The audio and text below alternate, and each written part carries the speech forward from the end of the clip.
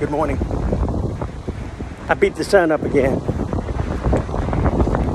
Gotta get out before that sun gets up, or I sweat a lot.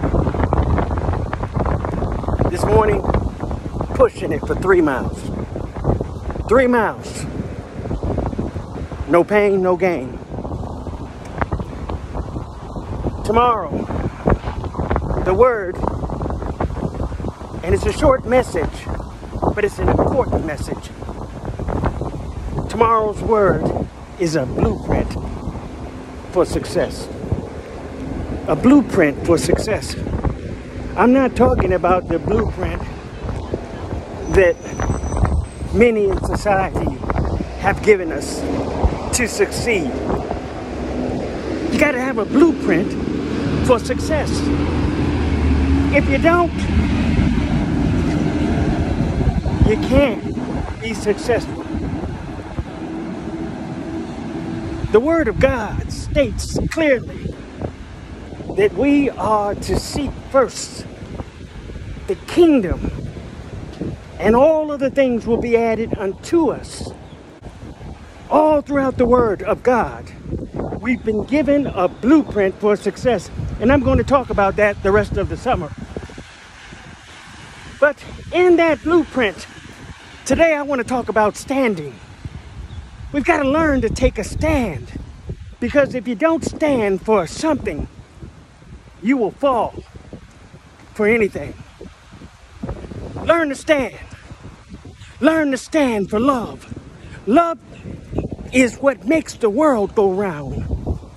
Learn to stand for peace. Learn to stand for justice. There's a lot of injustice going on in the world. Another killing, another man dead of African American descent after a great victory in George Floyd's case. It's still going on. So the people have to continue to stand. We have to stand for justice. We have to stand for love. We have to stand for peace. And when we stand, my brothers and sisters, we've got to stand for change. There's got to be some changes in our own culture and in the culture of the world. As we learn to stand, we'll continue to matriculate and grow. But we've got to stand. That's the word for today, stand.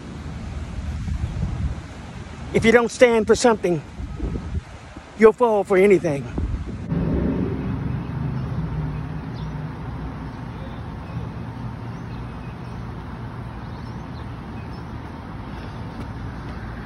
One more thing to remember.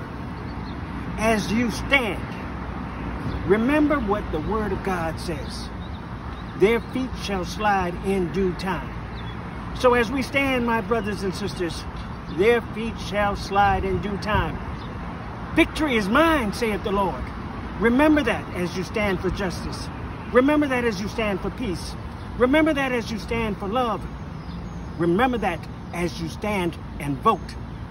Victory is mine. If you do that, you'll keep the victory in sight.